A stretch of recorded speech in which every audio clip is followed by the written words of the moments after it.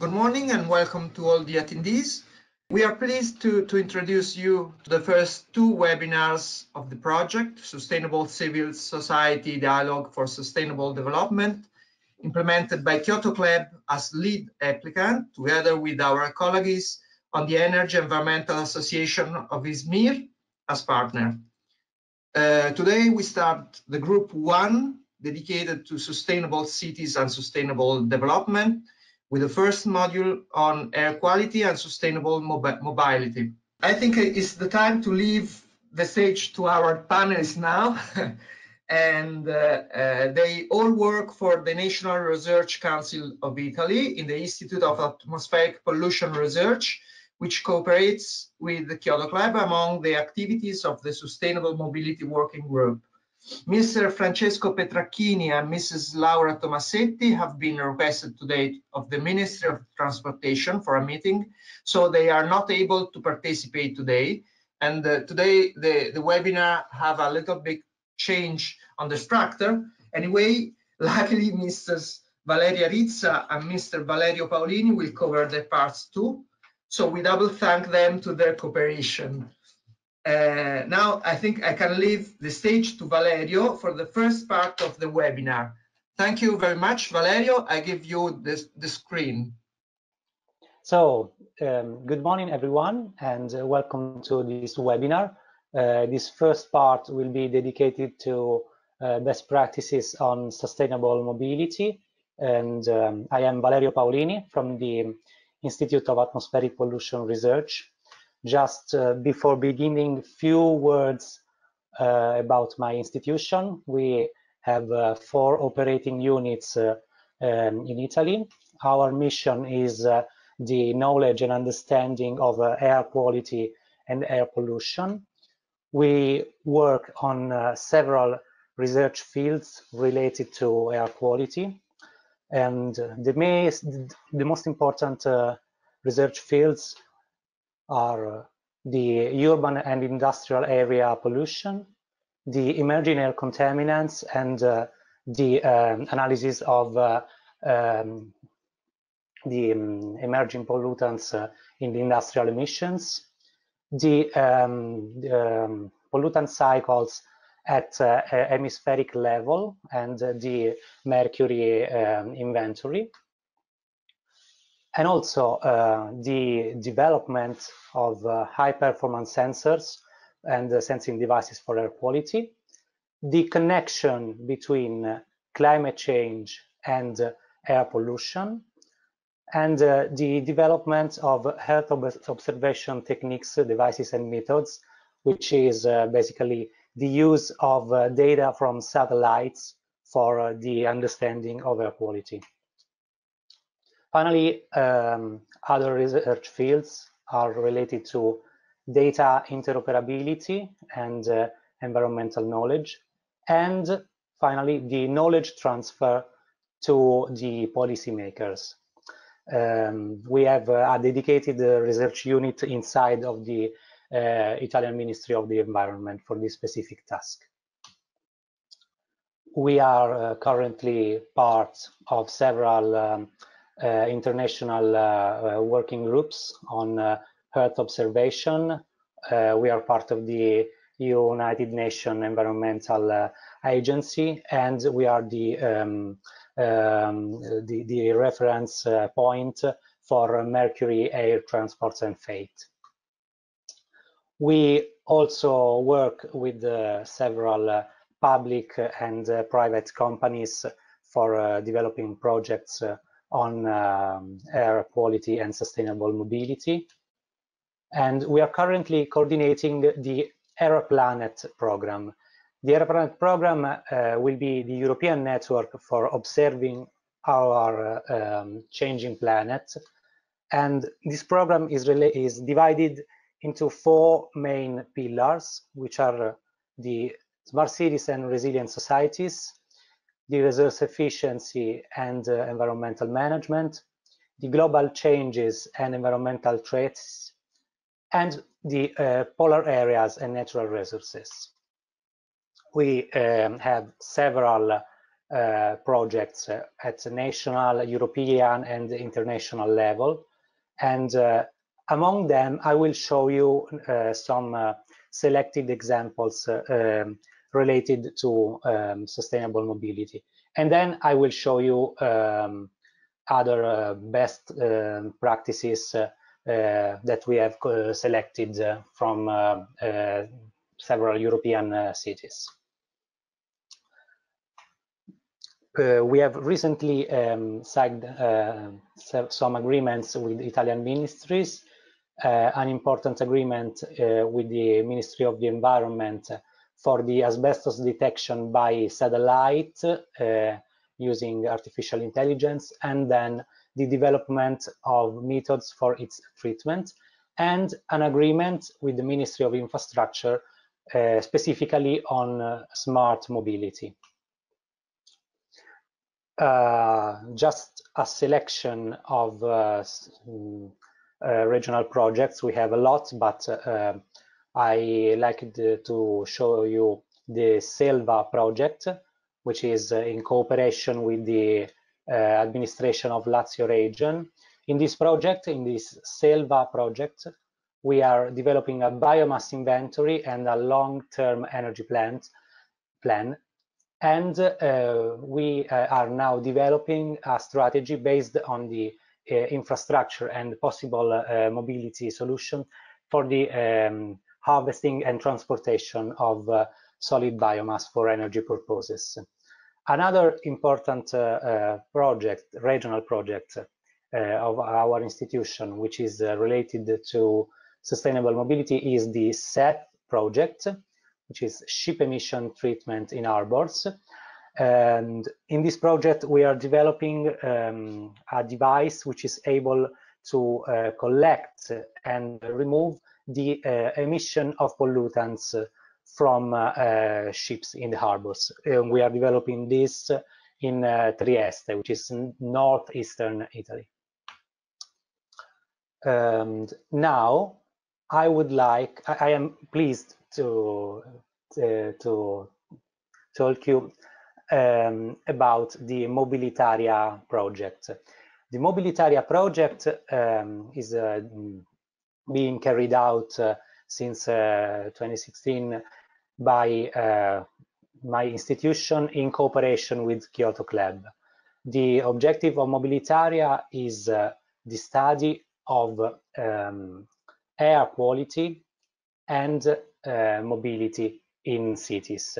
The study of the connection between air quality, air pollution, and the mobility of cities is the main part of the study. We started this project Mobilitaria focusing our attention on 14 Italian cities. We selected them. They're not the largest in terms of inhabitants, but they are the metropolitan cities, which is a definition of recently applied. And so the largest cities of Italy are part of this group. There is Rome and Milan, but also there are other cities like Catania and Messina in Sicily, which are smaller, but they are all metropolitan cities. During the first part of the Mobilitaria project, we collected the historical data from 26 to 2016 each year, each monitoring station. So we collected the data on PM10, PM2.5, and nitrogen dioxide into all the stations for all the years for all these 14 cities. Here you can see graphical representation of this data. In this case, this is the last year, and you can see in yellow the nitrogen dioxide, and in blue the PM10. The PM2.5 is not represented in this figure. And you can see that we have several exceedances on the limit. You can see the red line represents the limit. So we have several cities exceeding this limit regarding NO2. We have exceedances for Naples, Milan, Turin, and Rome. And also for the case of Turin, which is a very specific geographical configuration, we have also the exceedances for the PM10. But this part related to air quality can also be discussed in the second part of this webinar by my colleague Valeria Rizza. I will focus my presentation on sustainable mobility. So another important part of this Mobilitaria project is related to the study of mobility in the cities. Recently, last year, we extended the study also to European cities, but first I ask you to look at the bottom figure again. So we are again in Italy, and we collected several data on the state of mobility in cities, in the 14 Italian cities. An important information is the motorization rate. Motorization rate is the number of cars per 1 inhabitants. So you can see numbers on the left. For example, the city with the highest motorization rate here is in Italy is Catania, and they have almost 700 inhabitants, 700 cars per inhabitants. Okay, sorry. The red line is the Italian average. The blue line is the European average. You can see that all Italian cities, I'm still talking about the bottom figure, all Italian cities are have a motorization rate higher than the European average. On the now we can pass to the European motorization rate. Here you can see on the top figure, we collected the motorization rate for Amsterdam, Berlin, Brussels, Budapest, Dublin, London, Madrid, Paris, Prague, Stockholm, and Vienna. And you can see that they have motorization rate lower than the Italian average, and we still have a relatively high motorization rate, for example, for Prague in Czech Republic. But for instance, you can see, I would like to do this comparison. You can see Paris, which is the capital of France, with the motorization rate, which is almost 250, while in Rome, which is the capital of Italy, the motorization rate is the double, almost 600. What we did is also a comparison between the air quality data and the mobility data between European and Italian cities. Here you can see the exceedances of NO2 for both Italian cities on the left and for European cities on the right. Valeria Rizza will talk about the air quality again, but I would just like to point out that mobility policies are very important for the improvement of air quality, but also it is important to remark, I would like to remark also that the geographical conditions can also affect the state of air quality. For instance, in Turin, very good policies on mobility have been implemented, and despite this, due to geographical conditions and a very poor mixing of air, the air quality of Turin is still bad, despite the good mobility policies. But in general, the cities who implemented the best mobility policies are also the cities with the major improvements in air quality during this decade. The same for PM10. Here, situation is even more clear. You can see Turin and Milan with high exceedances of PM10, mainly due to the fact that these cities are inside the Po Valley, and geographical condition strongly affects the PM10 pollution, despite their very good mobility policies.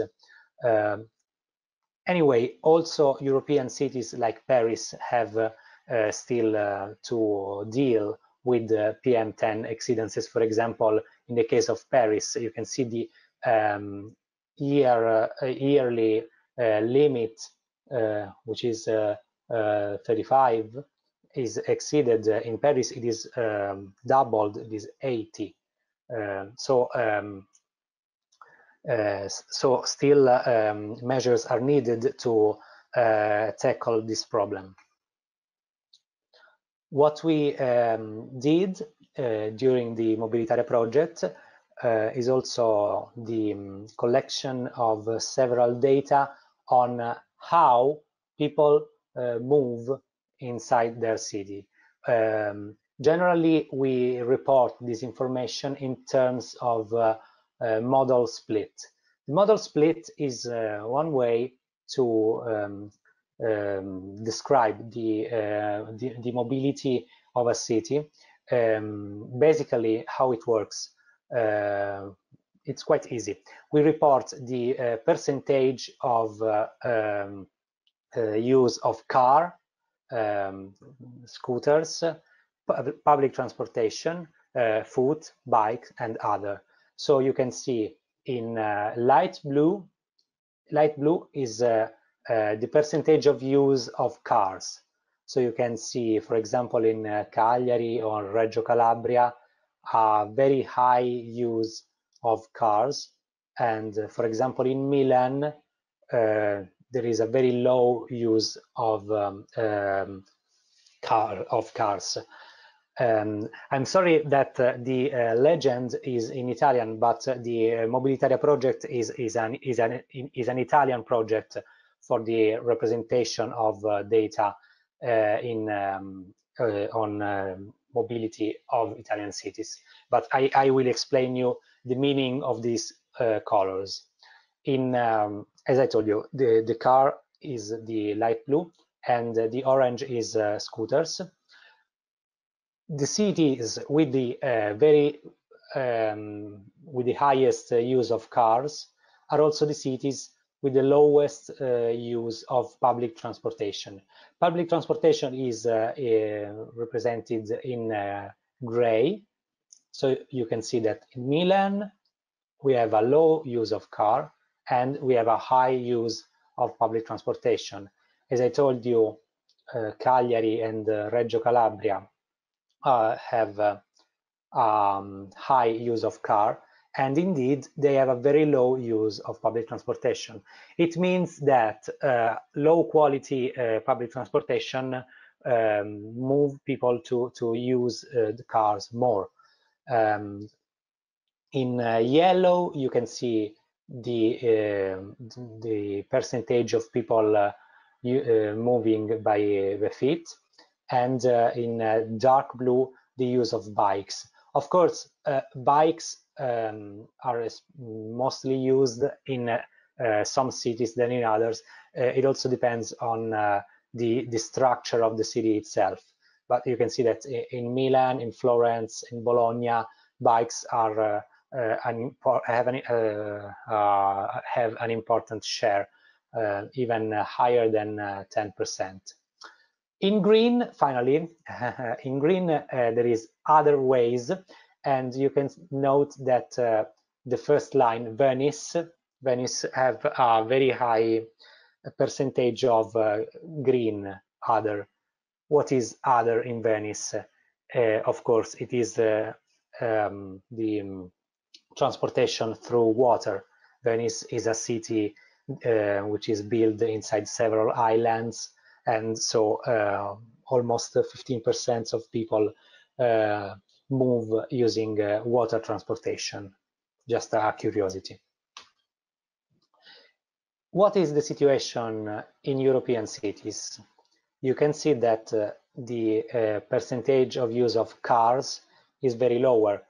Cars are again represented in light blue, and we have a maximum in Brussels with which is still below 50%, and we have very good examples. For example, in Paris, the use of cars is below 20%, which is a very good result.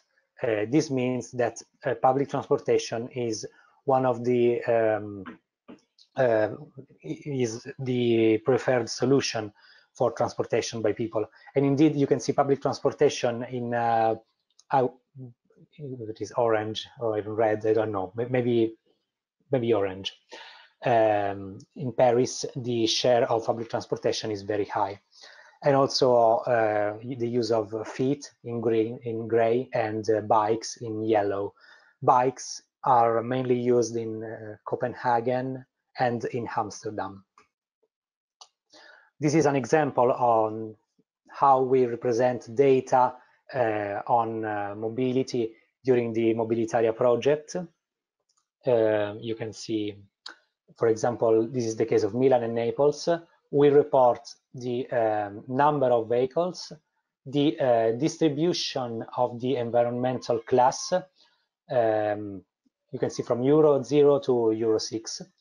And also we report the number of vehicles divided by fueling, which is benzina, gasolio. GPL means gasoline, gasoil, liquefied petrol gas, methanol is methane, you can understand it, and hybrid and electric.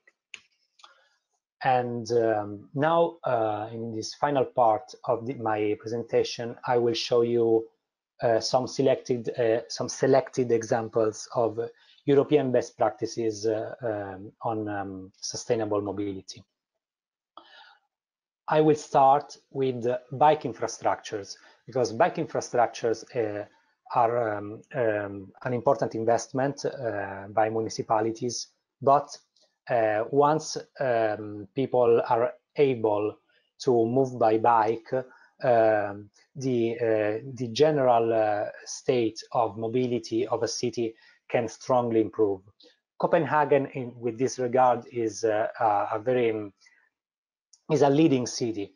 They have 150 million euros invested in the last decade, and they have, for example, a dedicated train line for bike users, and they are developing a connection for bikes with Malmo. Malmo, I don't know if you know it, is on the other side of the Baltic Sea. From Copenhagen, on the other side of the Baltic Sea, there is another city in Sweden, which is called Malmo, and lots of people live in Copenhagen and work in Malmo, and vice versa.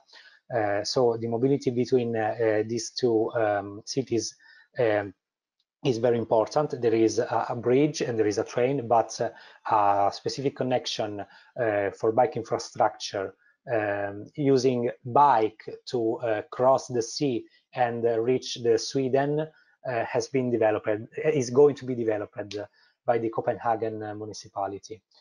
And I also like to point out the figure on the left, which is the parks of the Maersk Tower. if you have visited Copenhagen, you will probably remember this tower. And inside the tower, there are 950 bicycle slots. Another very good example of development of bike infrastructures is given by the city of Amsterdam.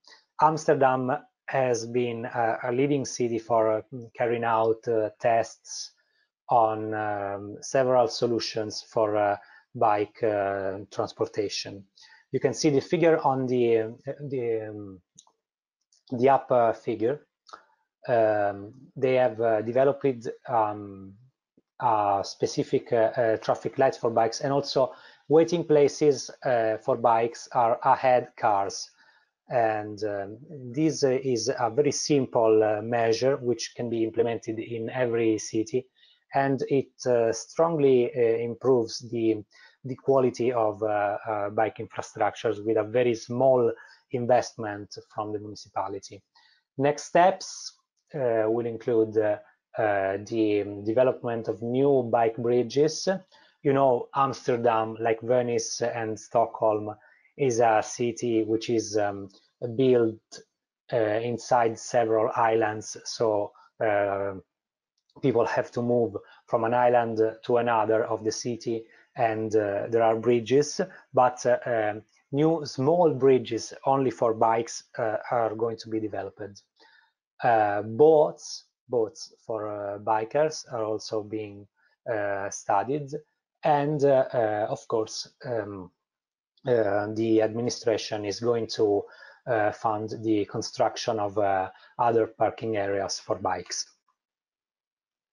Now, among the bike infrastructures, there is the promotion of bike sharing. Bike sharing, I mean, of course, it is not the municipality that have to carry out the bike sharing, but the municipality has to promote the diffusion of bike sharing from private companies. For example, London promoted the Santander cycles. Actually, it is already being tested from Big C in Montreal, Canada. They started in 2010 with very limited with a very limited infrastructure. They had 315 bikes with stations in 8 districts of London. But today they reached 8,000 bikes and 400 stalls for bicycles. Okay, bike sharing. Another important example is Paris, and this is a very good best practice that I hope will be replicated in some Italian cities. In 2 years ago, the Velib, the company for the bike sharing of the Paris city, became Velib Metropole. So the electric bike grid was extended to 60 municipalities in the metropolitan areas. This means that you can take the bike inside the city of Paris, and you can use it not only inside the city of Paris, but you can also use it to reach the small towns in the metropolitan area of Paris. And it is a very good improvement, and again, a very small investment, a very simple measure with a very high impact.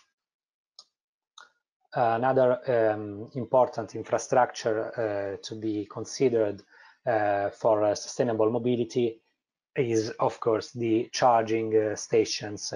Charging stations for electric cars are the limiting points for the development of electric mobility.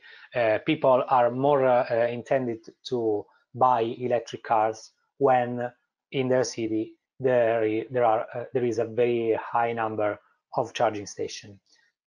South London is a very good example, not only because of the number of charging points. Charging points of South London are a lot. They are more than 1,000, and they are going to be to double this number. But what is very good from South London is the fact that the electricity is 100% green energy. 0% electricity is made by carbon or fossil fuels. They are 100% green. Green means from photovoltaic panels, or at least from biomass burning, not from fossil fuels. So it is really zero emission mobility. Now, some best practices related to local public transportation. When you see in my slides, when you see LPT, it means local public transportation. Just a few numbers before starting. I wanted to point out what will be the European market on this, because there is a very good economical opportunity in this sector. It is still, in my opinion, it is still very underestimated, but I will give you only these numbers. Last year, no, 2 years ago, sorry, 2 years ago, they sailed 650 electric buses in Europe. And Interact analysis foresees for 2025 that 160,000 electric buses will be sold per year, which is a very important opportunity for companies. Now, currently, there are important geographical differences. For example, there are 5 countries which alone account for half of all the European electric buses. The Netherlands, UK, France, Poland, and Germany alone, they have 50% of European electric buses. Well, UK is going to leave Europe, so these statistics should be revised. I also want to point out that this C40 agreement, it is an agreement signed by 40 cities, including Paris, London, Copenhagen, Amsterdam, Barcelona, Berlin, Moscow, Oslo, Rome, Rotterdam, Warsaw. You can see it. You can also check on Google the full list. And they agreed to sign this program with 2 main points. They will buy only zero-emission buses, and they will create a large zero-emission zone by 2030. So, 3 examples of zero-emission local public transportation. Copenhagen, the best example. Since last year, all new buses are already zero emissions. In Paris, there is the following program. They started since 2014, so they started very early. They stopped to buy diesel buses and buy only hybrid or CNG, which is methane, or electric buses. And they will have a completely zero emission fleet in 2025. In the case of London, there will be all 2 floors buses will be hybrid, and then they will also, you know, in London it is typical the use of these 2-floor buses. It is in the figure on the right, you can see it. And then they will also have subsequently they will also have all 1-floor buses will become hybrid. And finally, by 2037, they will have completely zero emission fleet. So it is a very long-term problem in London, a very long-term program in London, but they have already a roadmap designed. And about Berlin, an example of zero emission private mobility, because by now we have only talked about the public transportation, but what about the private mobility? In Berlin, by June of this year, there will be 1,100 charging places. And I also want to point out that Berlin developed an energy and climate protection, and they will have no fossil car in the city of Berlin by 2050. It is again a very long-term program, but we are talking about cities like Berlin, London are different to Amsterdam or Copenhagen. There are cities like Amsterdam and Copenhagen which have already started long years ago a transition to a zero emission mobility.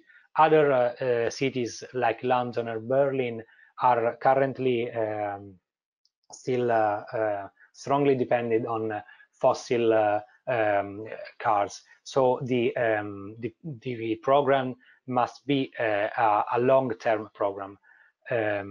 Anyway, it is still a good example because they are improving the mobility very fast.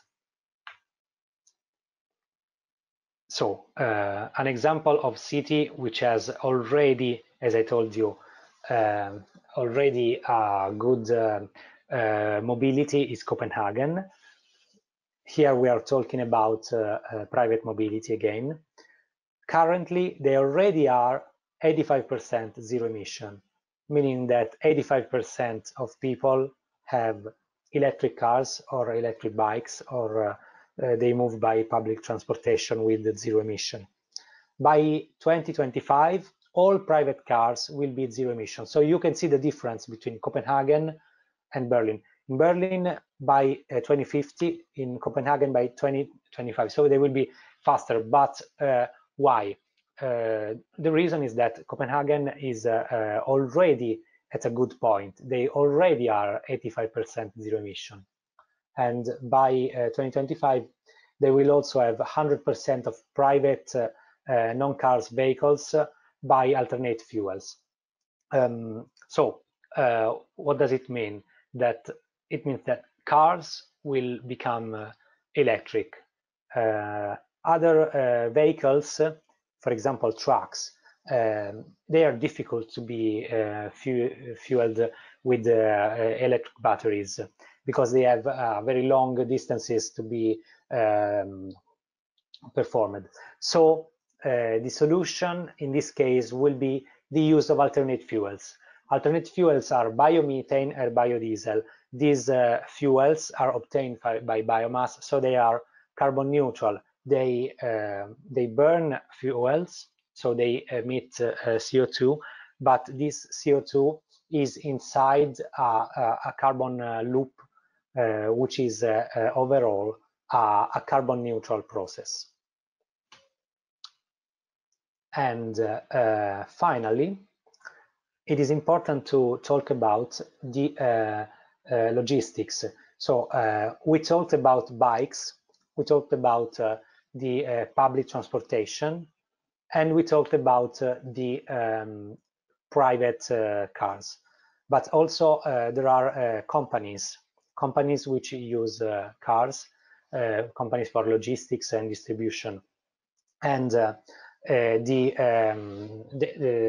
they also must be taken into account for sustainable mobility.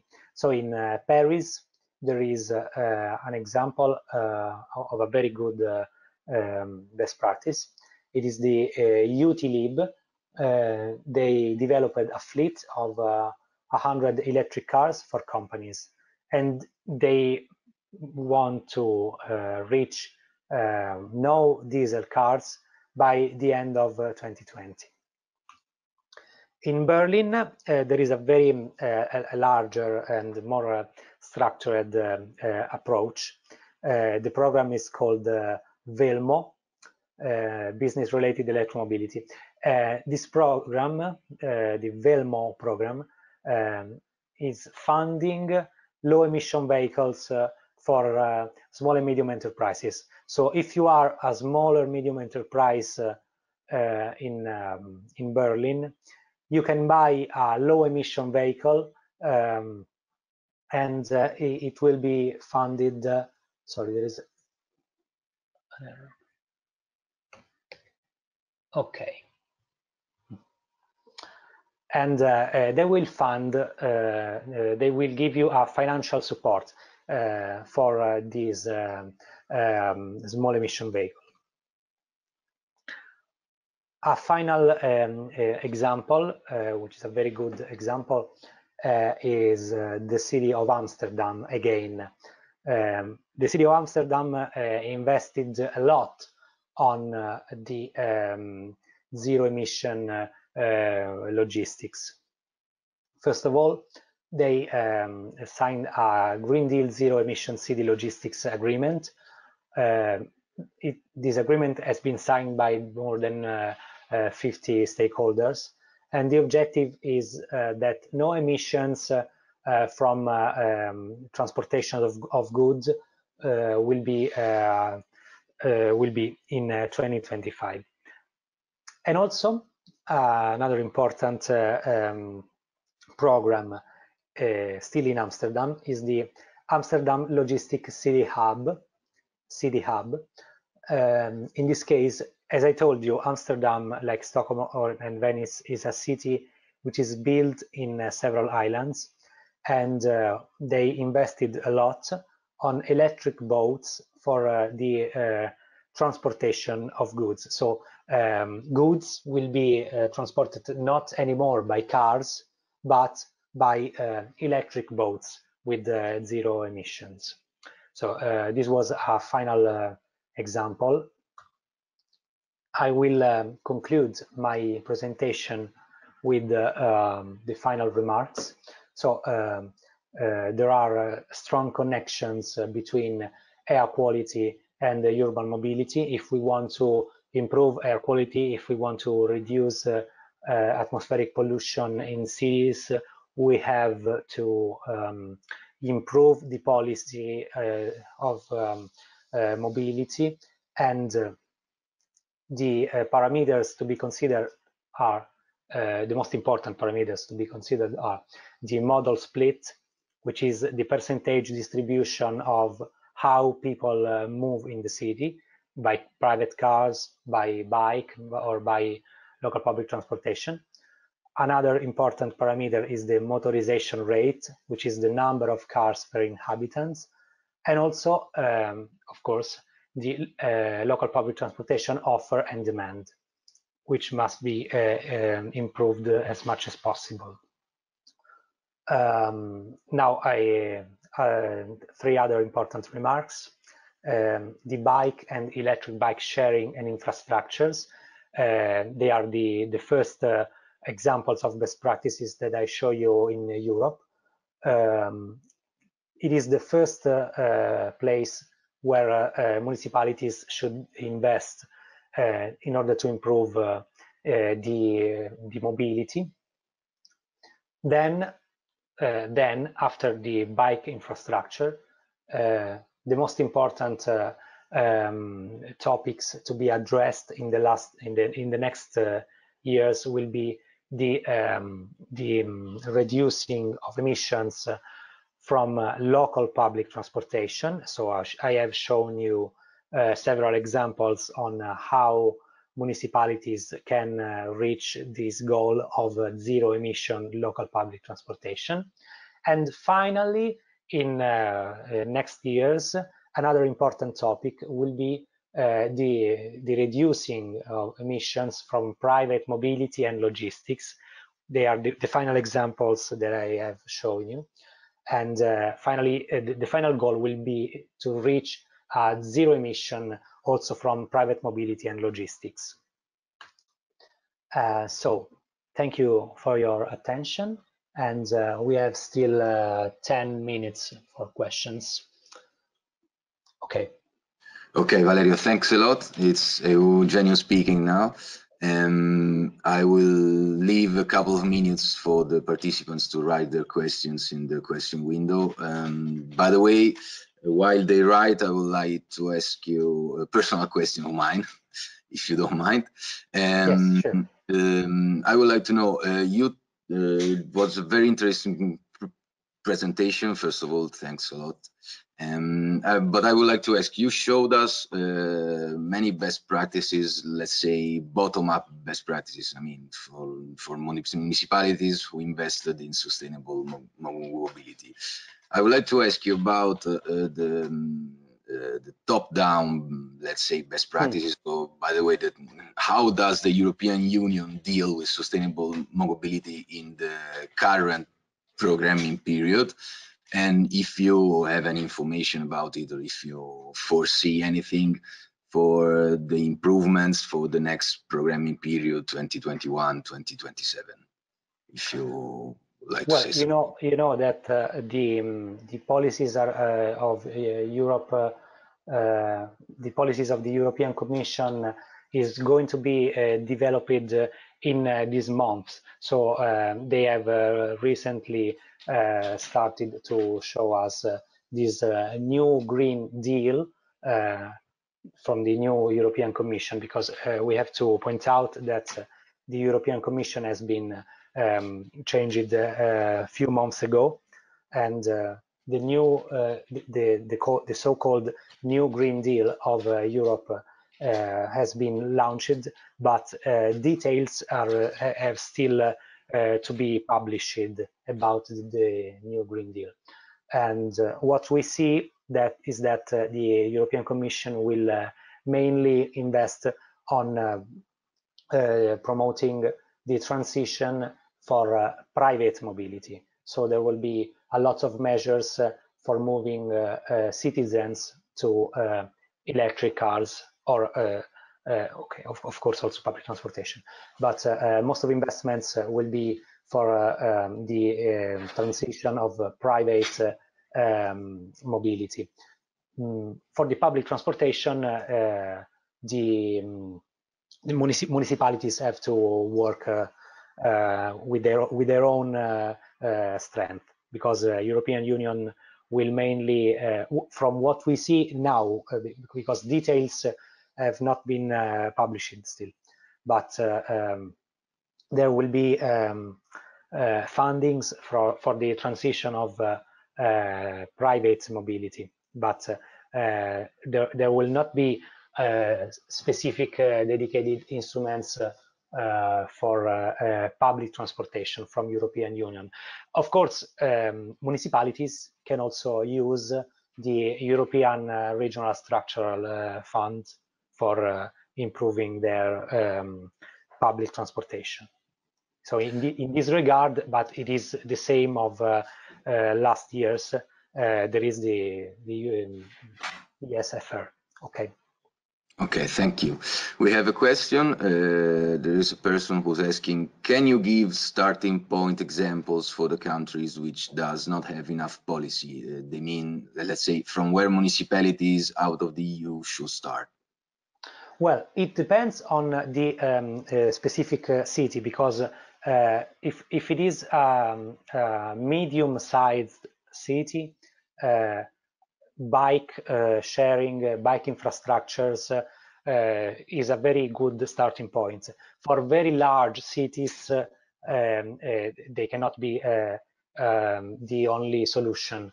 And then the other starting points are, as I told you, the use of zero emission local public transportation. They can start with a small share, a small percentage, but they can also decide to by only for new buses. They can start to buy only zero emission buses. And another important, very good practice for developing countries is the introduction. In Europe, they already have it in every city. The creation of green zones inside of the center. Inside of the city center, they can create green zones where only low emission or zero emission cars can go. These are generally the starting points for sustainable mobility in cities. We have another question. The person who's asking if are there any incentives from municipality to the people for using electric cars? No, there are not incentives from municipalities to buy electric cars, but there are incentives from a European and a national level. There will be incentives from a European level, and currently there are incentives from a national level. Municipalities do not have enough financial budget for promoting promoting the buying of cars for private citizens, for the case of private citizens. In the case of companies, as I told you, there is the example of Berlin with the Velmo program, where they fund, they give financial support for companies, small and medium companies, who want to buy low emission or zero emission vehicles. It depends on the financial possibility of the municipality. Of course, municipalities are free to do this, but it is not very common. So welcome back. It's 12:36 Turkish time. And I will leave the word to our second speaker, who is Valeria Rizza. You see her online. Good morning to everyone. I am Valeria Rizza. I am a colleague of Valerio Paolini, and I work for the Institute of Atmospheric Pollution. Okay, let's start to see why is air pollution in Europe is still a problem.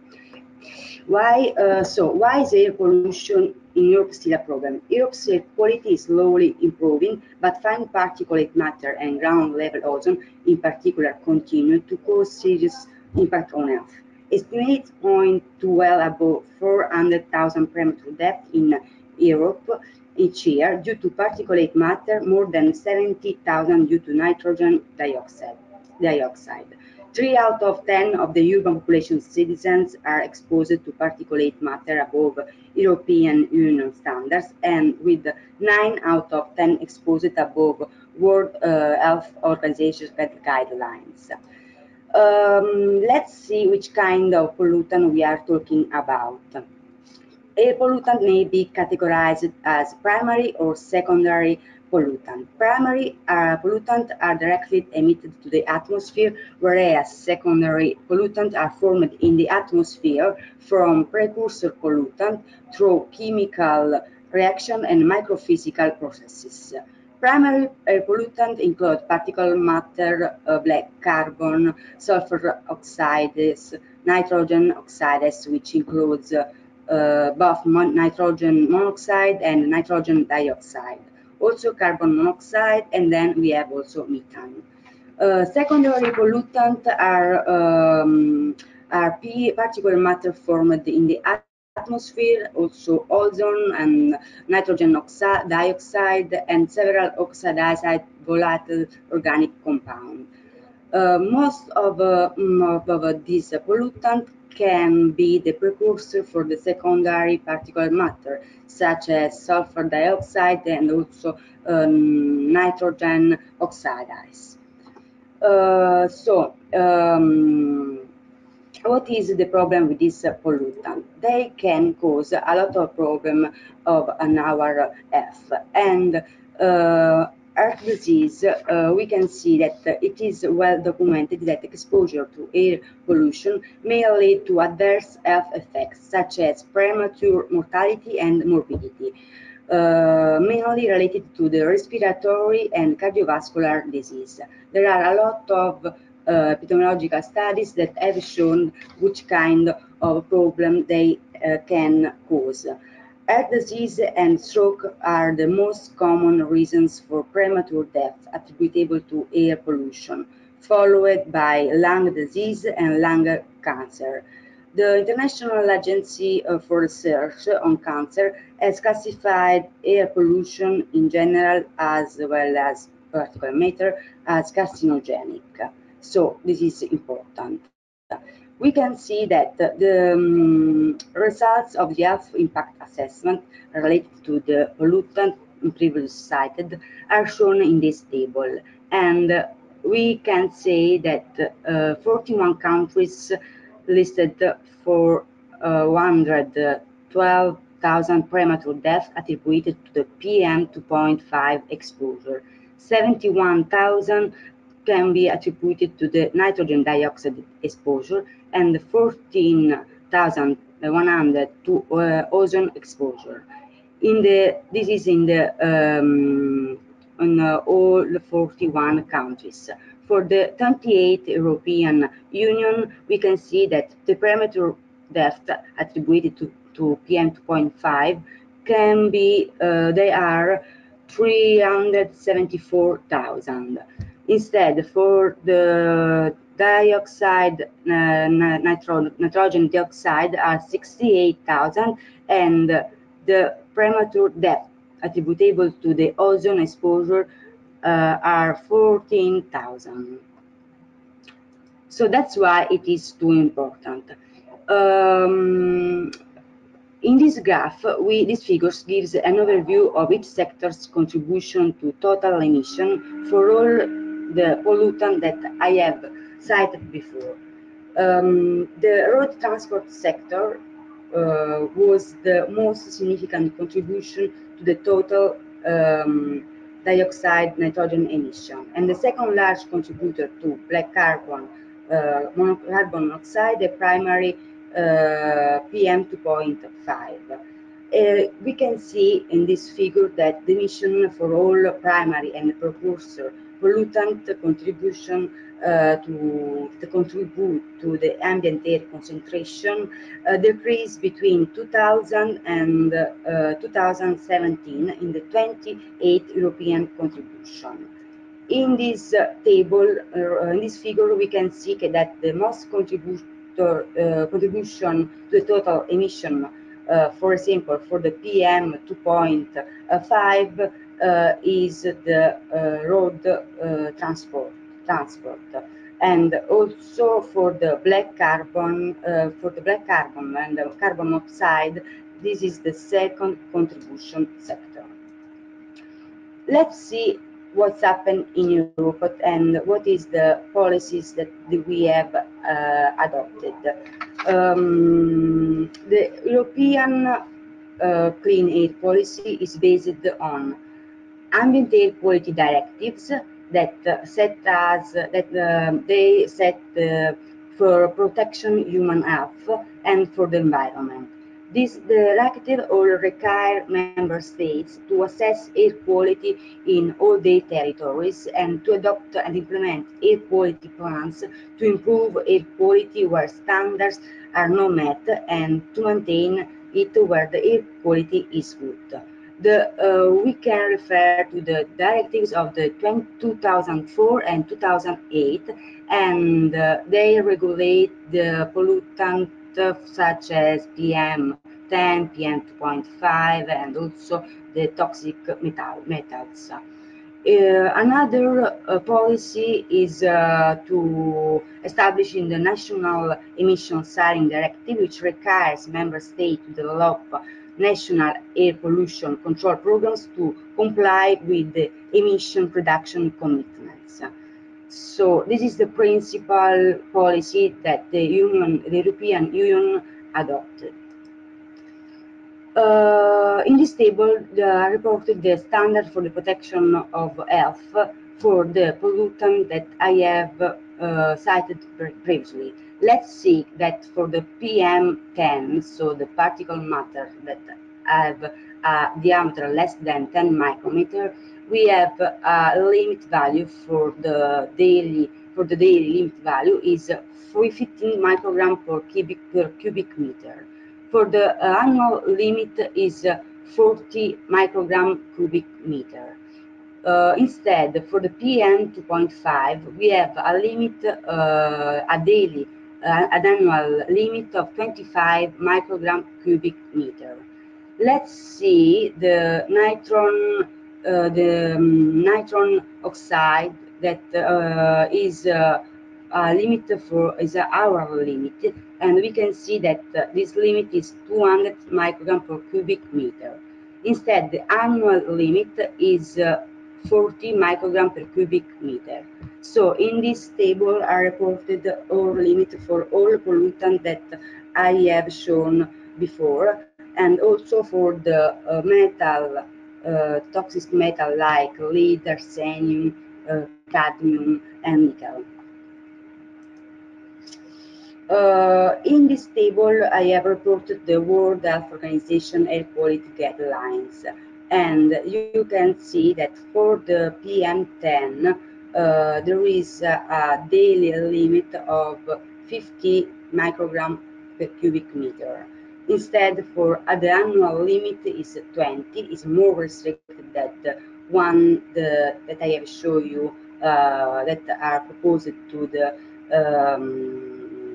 the ambient air quality directives.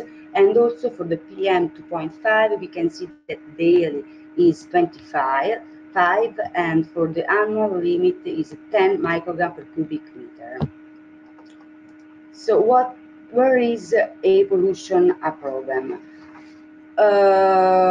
You can see that there are a dot point, and the dot point means that we have the value is above the limit that the directive proposes. So we have a concentration of PM10 greater than 50 microgram per cubic meter, and the concentration of PM10 and all the other pollutants are measured by the stations that are put inside the countries, and they can be urban, rural, and suburban and rural. And the EEA, so the environmental agency, collect all the data and made this kind of maps to see where is the problem. And at least one station is with the values above PM10 annual limit value. I remind you that the annual PM10 limit value is 14 microgram per cubic meter. Instead, here there are PM10 concentration in relation to the annual limit value in 2017, and also you can see a dot line in red that are the guideline proposed to the World Health Organization, and the stricter value of the stricter value of the World Health Organization is 20 microgram per cubic meter, and we have 51% of the strict value of the World Health Organization mean was exceeded at 41% of the station. This is the situation for PM10. Instead, for the PM 2.5, we have that 7 stations of the member states are above the annual limit proposed to the air quality directives. And we can see also here the difference between the two limits, and more of these of the countries are above the guidelines proposed to the World Health Organization, respect to the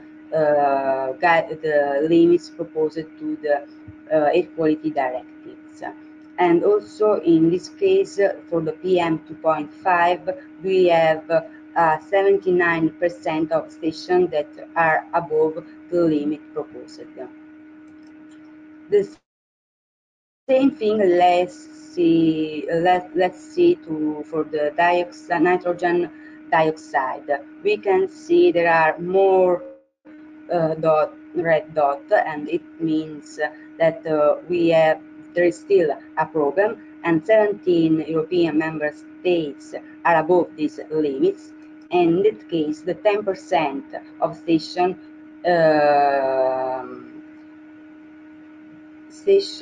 are above these guidelines.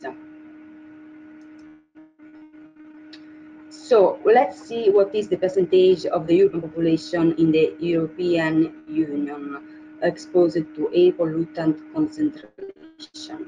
We can see that for the pollutant, for the PM10, in which the limit value was the annual limit, the daily limit value is 15, we have an urban population exposure of 19%. Instead, if we see the guidelines proposed to the WHO, we have a population exposure estimate between 42 and 52. So we have more population exposed because we have a limit more restricted. The same things we can see for the PM 2.5. We have an urban population exposure between 6 and 8.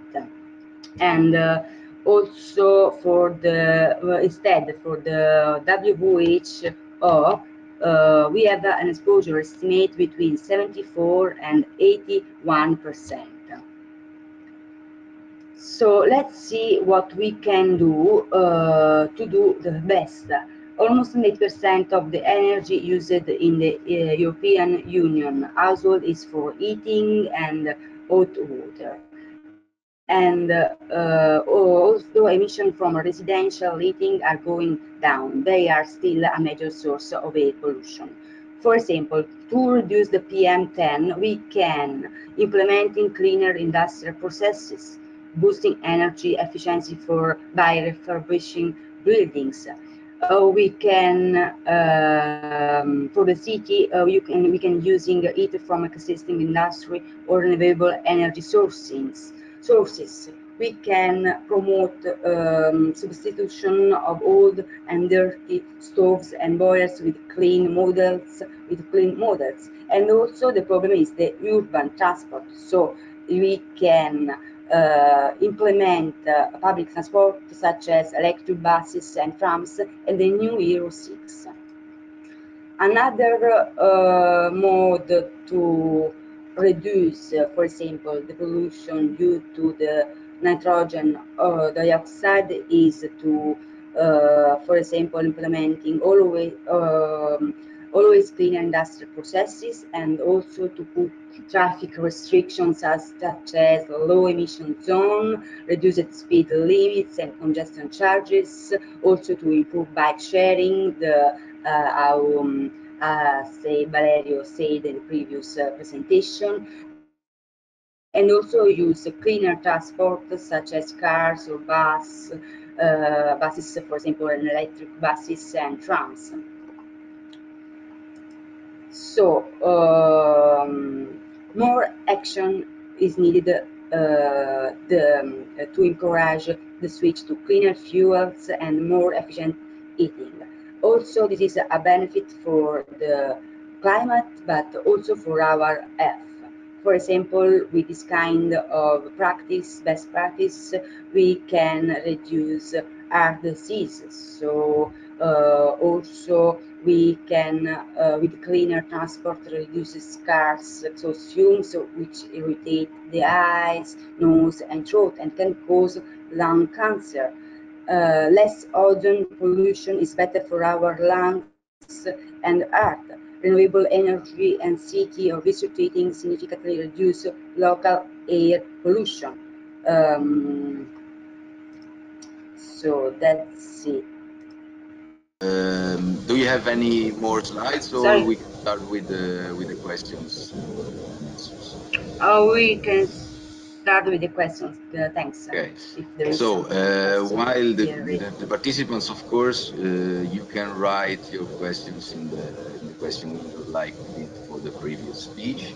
And while they will leave a few minutes, like before, to the participants to write, I would like to ask you about some, this air pollution right now in Italy is very popular on newspapers because we had a few weeks without rain in most of the Italian territory, and there are a lot of lot of questions about which is the most important source of air pollution. Let's say there are some people who talk about the mobility, the urban mobility. Some others who talk about like you already showed, the stoves, the heating systems, the old heating system, which the biomass. What do you think? I mean, because probably the heating systems are old and they need to be renewed. So with new heating systems, we will have a significant improvement, or not. I mean, what do you think about the most important sources of pollution?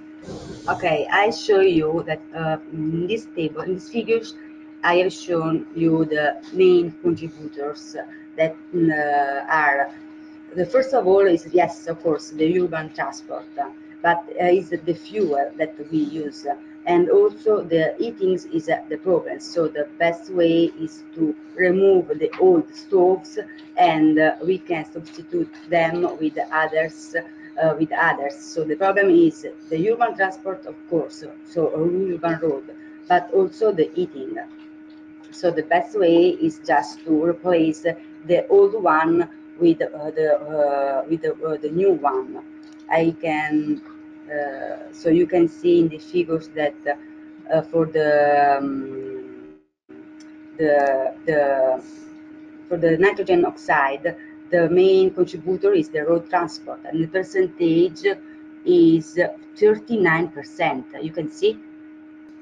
Thanks a lot. I don't see any more questions about that. So I will again tell the participants that if they have any questions after this webinar, they can write to our emails, and we will send the questions to the speakers, and we'll give you the answer straight away. We both presentations shown today will be available on the project webpage. And we remind you that next Thursday, the 23rd of January, we will continue with the other two webinars about waste management and water quality. So you can re-register from our website on the webpage of the project. And so we hope to have you again here on Thursday for the other two webinars. Thanks a lot to everybody. Thank you, Valeria, for your speech. Very interesting. And I will close the GoToWebinar now. So we have finished, and wish everybody in Turkey a very nice day. Thanks. Thank you a lot. Thanks a lot. Thank you. Bye. Bye bye. Thank you, Ciao. Todd.